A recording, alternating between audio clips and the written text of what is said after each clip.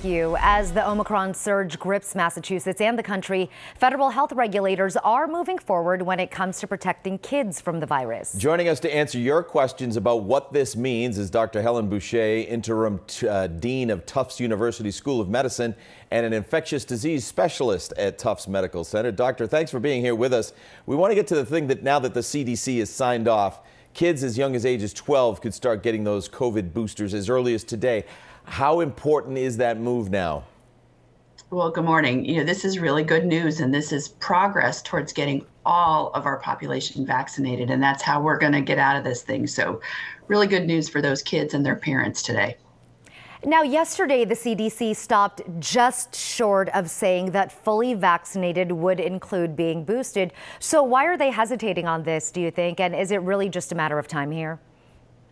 Well, I don't really see this as a hesitation. The CDC is focusing their attention and our attention on being up to date with vaccination. That means getting all the vaccines for which we're eligible.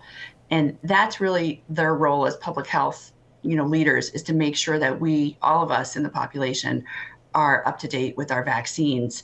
The kind of technical definition of fully vaccinated is more of a thing that's used for work and other kinds of things, and that will likely follow, but hasn't yet come along.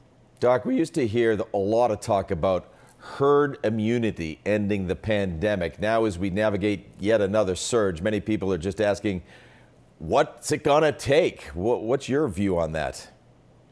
Well, it's still going to take the same thing, right? The transmission has to stop. And how we get there is still, honestly, not totally clear. But most of us think that COVID's going to be with us, that it's going to become what we call endemic. So we're going to learn to live with it.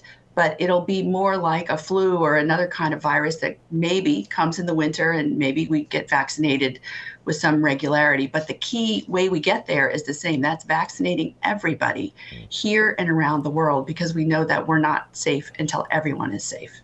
Dr. Helen Boucher with Tufts Medical Center, thank you as always for helping guide us through all of these changes happening right now. Thank you.